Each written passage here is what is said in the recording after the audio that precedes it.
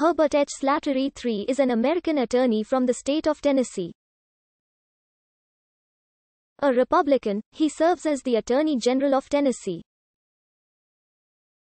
Herbert Slatery received his bachelor's degree from the University of Virginia and his law degree from the University of Tennessee College of Law. Slatery served as Bill Haslam's campaign treasurer when Haslam ran for mayor of Knoxville, and as chief legal counsel during Haslam's governorship. The Supreme Court of Tennessee chose Slatery to succeed Robert A.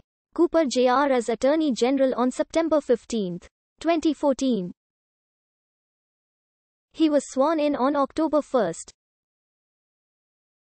In April 2016, Slatery argued that an anti-transgender discrimination bill would cost the state of Tennessee millions in federal funding. However, in May 2016, he said Tennessee would cover the legal costs incurred by lawsuits should specific schools in the state choose not to follow federal non-discrimination policies towards transgender students. He also decided to sue the United States Department of Education over the policy.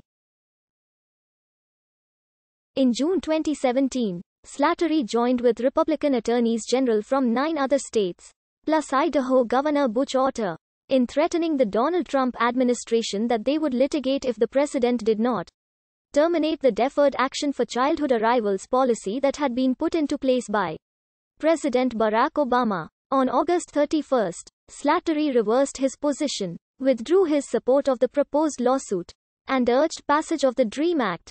On February 8, 2019, Slatery issued an opinion that gender identity is covered under Tennessee's hate crime laws. On December 8, 2020, Texas Attorney General Ken Paxton sued the states of Georgia, Michigan, Wisconsin, and Pennsylvania, where certified results showed Joe Biden the electoral victor over President Donald Trump, in an effort to overturn the results of the 2020 presidential election.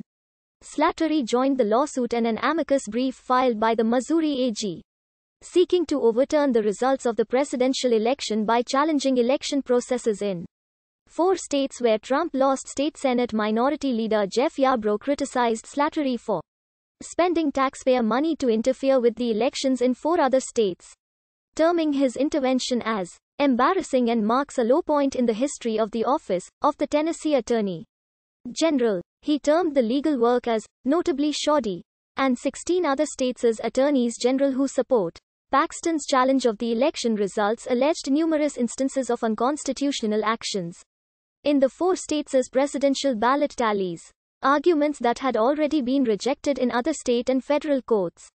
Slatery and his wife live in Nashville, Tennessee. Acting Attorney General